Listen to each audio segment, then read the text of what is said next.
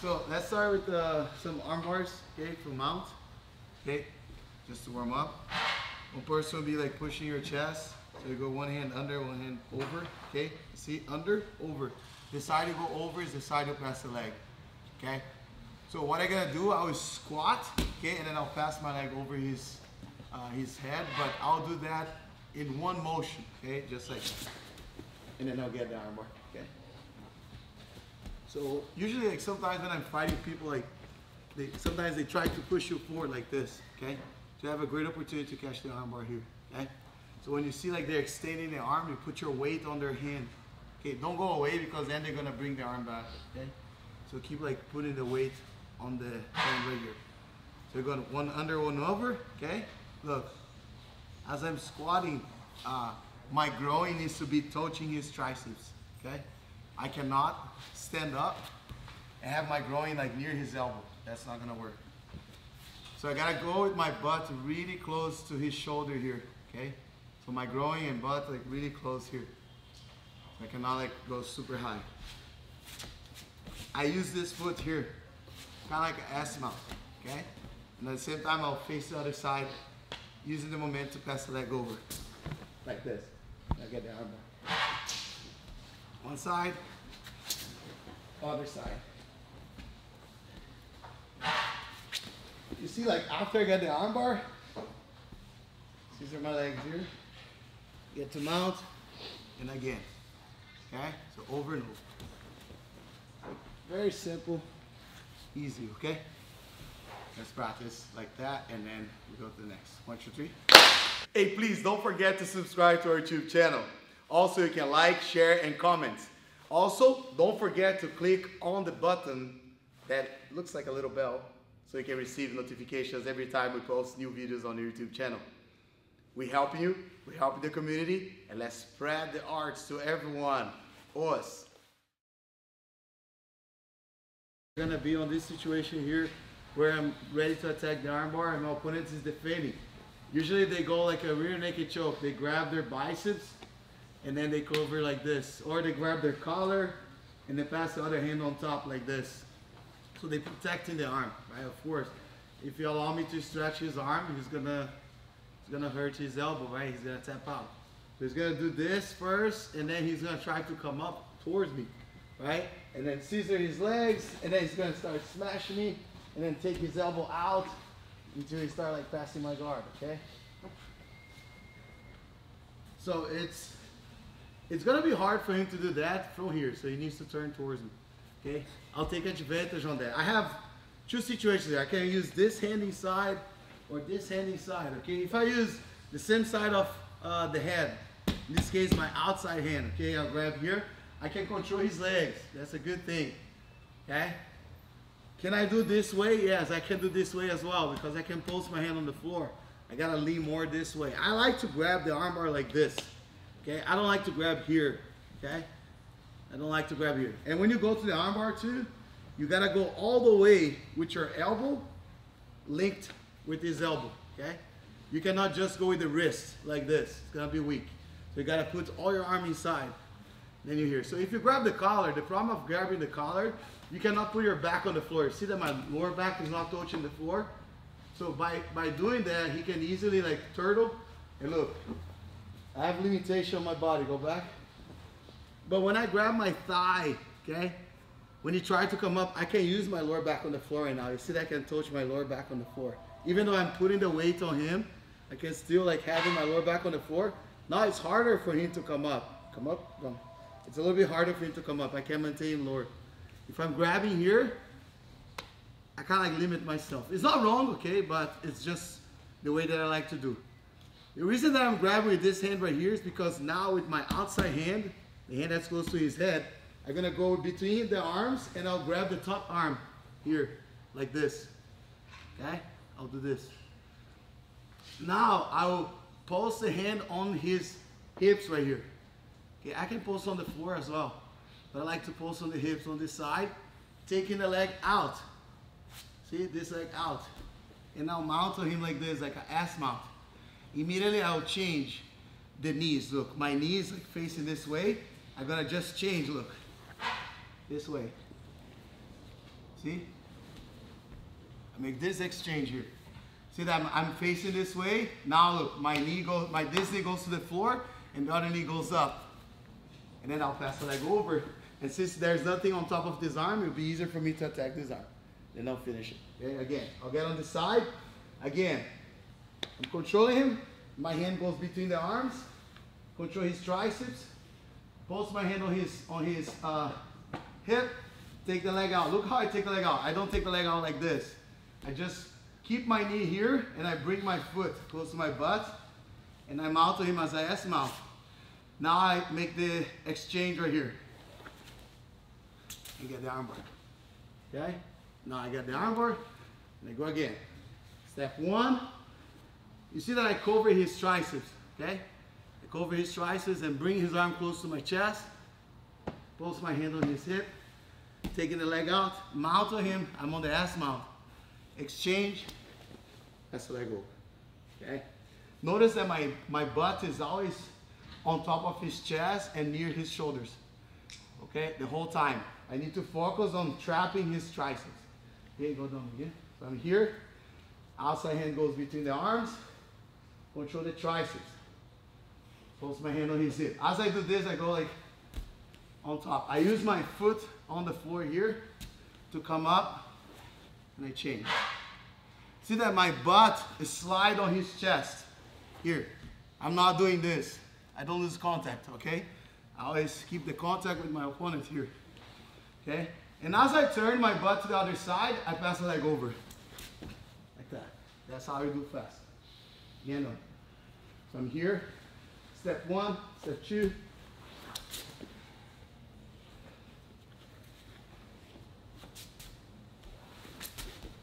Okay, just keep doing that over and over for a minute. Go 2 times. The first minute is just for you to understand the technique, okay? The second I want you to do as fast as possible, okay? So 1, 2, 3. Over 10,000 hours of training content across nearly 5,000 individual videos. We're here to help you reach your highest level of achievement. It's available online, wherever you are, and made for people just like you. Excuses disappear when you set sight on your best self. With Atos Online training in the palm of your hand, you're unstoppable. Quit wasting time and start developing your competitive edge with Atos Online. Join today and get started for as little as $25 a month. Your future is worth it. Train smarter, study more, be legendary. So I'm on the armbar here, okay? Very common position. A lot of people struggle on finishing the armbar here. There's different ways for you to break the grip here and get the arm off your opponent. So this is very common. So when I'm here, this is a very common defense, okay? So Dagmar control his top arm like this, using the outside arm, okay? The arm that's not attacking. You're gonna put on top of the arm that I'm attacking in order to defend, okay? Sometimes he's gonna grab his collar, right? So I change, then I go and focus on the top arm. So when I get his arm here, make sure you bring his biceps, okay, over his forearm, okay, here. And also, you trap his bottom arm right now with your forearm here too. Because you don't want to go on top and let the opponent change the arm or frame, like defend the arm again, like now he changed here. If I attack this arm right now, he's gonna be defending, right? If that happens, like defend him. If that happens here, I can go back here on the top arm, and now I go back and finish it. Okay, my goal is always attacking the top arm. To prevent my opponent from getting those frames, when I'm going to mount here, you see that's why I just step my foot out. You see that my knee is still on top of his face. Okay, so when I go on top, I'm pinching my knees here, and his triceps is still in between my legs, okay?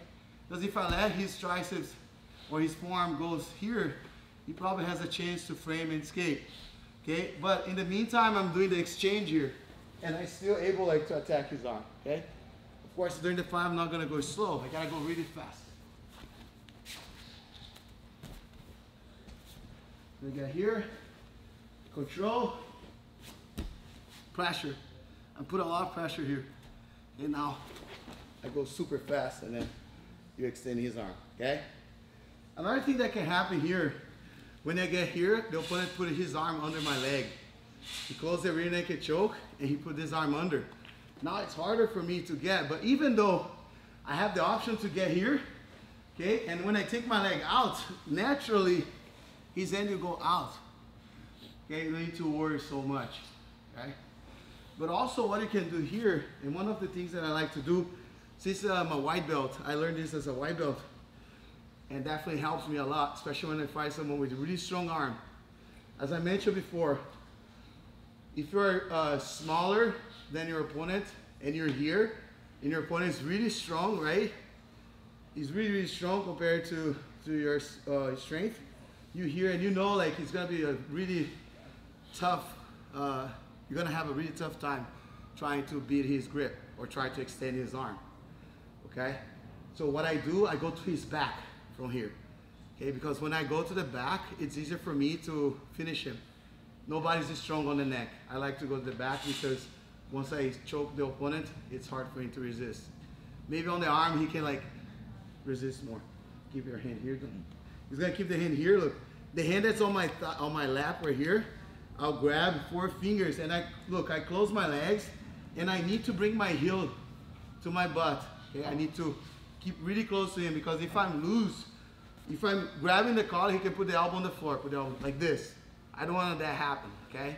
So when I'm here, I need to use my hand on the floor and I bring my butt really close to his shoulder and my heel really close, like aiming my butt here, okay? So like this. So now try to put your elbow on the floor. It's hard for him to do that.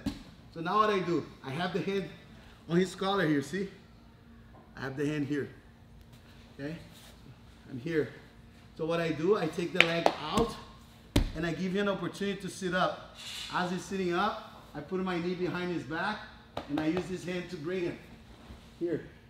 And I push him on top of me with my knee. And I'm on his back. So immediately, this hand will attack his neck. Okay, controlling the collar. Then I'll put both hooks in. Okay? So I'm ready to attack him. Step my leg over his hips, push him down between my legs, pass the leg over his shoulder, and then finish him right here. Okay? And do facing the other side. Same arm, same side attack. Look, I'm here. He's resisting, right? Make sure you close your legs, okay? Some people say, oh, it's not right for you to close the legs. No, it's good, okay? Don't worry. This is you tracking him here, okay? Make sure you have this connection here, okay? So he doesn't turn towards you. So the hand that's on your lap, you control, holding 4 fingers on the collar, okay? You take the leg out, and you lay down, pulling him to you. You really want him to come up. Use your knee to bring him. Now look, grab his neck here. Once I grab the neck, grab the collar, thumb inside, I'm ready to attack him. I just changed my grip right now, look. See, so pretty much the first grip that I have will give the collar to the other hand. Now, I control. Okay, once I control both collars, I step my leg on his hip, push him between my legs. Now I step my leg over his shoulder, lock my feet here, no problem. And I use my inner thigh against my forearm. Okay, and at the same time, I will move my wrist like this to choke him out. Some people, when they get here, they just focus on the arm like this. But by putting your inner thigh over your forearm and squeeze, you're already forcing to tap because the squeeze comes from the collar and from the forearm, okay? So you're here, you close the legs and then you go like this, okay? If you try to like bridge towards you, right? Like bridge like this, towards me, don't. Like try to go, yeah, and then you bring him this way, okay? And then you finish him. You can even change for a reverse triangle. This is like for people who already have good experience in jiu-jitsu, you know how to do the reverse triangle. Not just keep on the choke, okay? So more like a diagonal here, like this, yes, like this. So I'm here, on this position, right? So I'm trying to finish him. I'm curling my legs, try to come up, I keep my back on the floor. You see, like by using my hand here, I can like put my lower back on the floor. It's hard for him to come up. Like hide his hand behind my leg, okay? Like this. Now I feel like, oh, it's hard for me to grab his arm. So I grab his collar, okay? 4 fingers inside his collar. Now close, then I go, look. Control. Finish it, okay? Very simple. Let's work from there right now, okay? And then we're gonna practice like the next drill is gonna be more like up to you. You're gonna set up an arm bar and then you end up on that situation and you can work on all these things that we learned today. Very simple, very basic, okay? You guys have any question? Any question? Question? Yes? Back to the first position. The one that I go to the other arm? Yeah, that one. So sometimes on the top arm, is that like, can you like arm lock the top arm, like a straight, like over? Is that high percentage or not? Yes. So you mean, this is my good side. Okay. So you mean like here? Yeah. Like you mean like here, like this? Yeah. I don't like this. I feel like to finish him, his hand should be on this side. Then makes sense for me to go for the arm.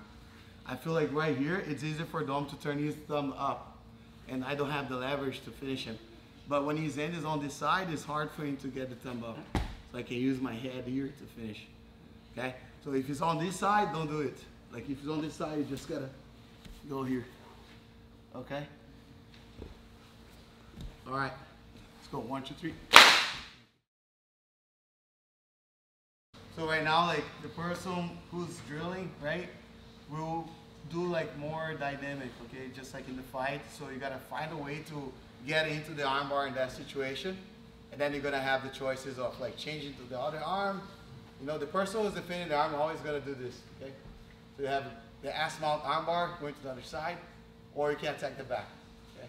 I like to go to the back a lot when the person who's defending here, it's really trying to come up, you know, you hear, they're really trying to come up like this, you just let they sit up and then take it back, okay? So, right now Dom will choose like any sweep, anything he likes to get on that situation. Go Dom.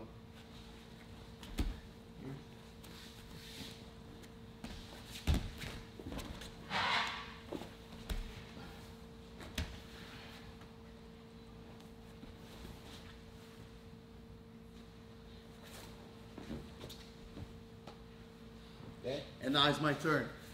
Yeah, I can do the technique that we worked yesterday, set up the legs. So I'm here, dropping on the floor. Boom. Sweep him. Get a nice armbar here, right? So I'm in the same position. Control. Take this back. Finish.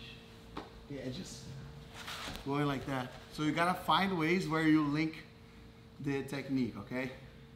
All right? Yes.